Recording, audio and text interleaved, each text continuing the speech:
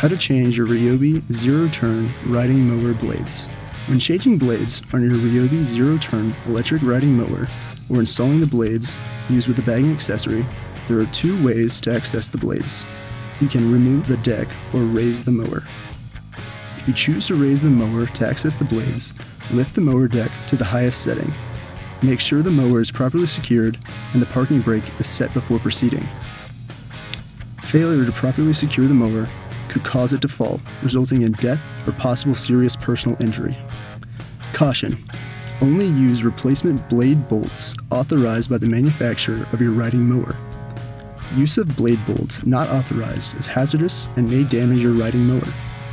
For this demonstration, we will remove the deck from the riding mower for easier access. To remove the deck, first, make sure the directional levers are in a neutral position and the blade engaged knob is down. Next, remove the start key, set the parking brake, and lower the deck to its lowest height. Then, disconnect the cables that connect the cutting deck to the mower. Remove the 3 hitch pins and washers that secure the cutting deck in place.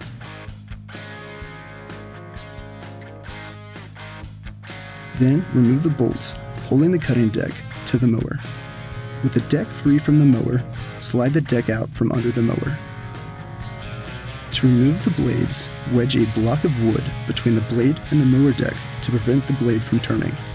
Then, loosen the blade nut by turning it counterclockwise using a 15mm wrench or socket.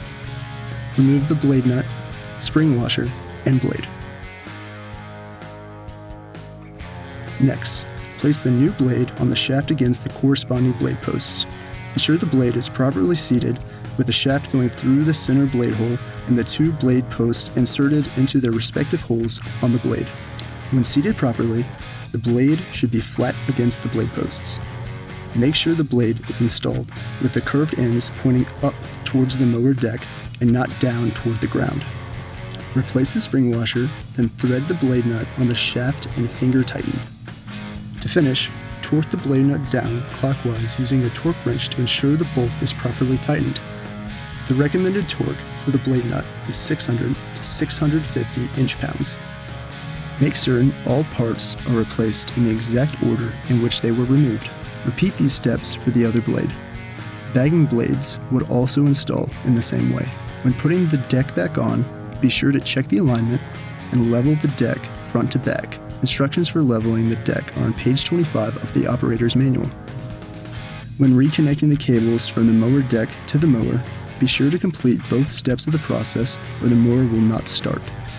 Be sure to line up the flat sides on each plug before connecting them. Push each end together and twist the wing tips to tighten until you feel them fall into the first groove. Next, push the cables together and twist the wing tips to tighten until both plugs fit flush together.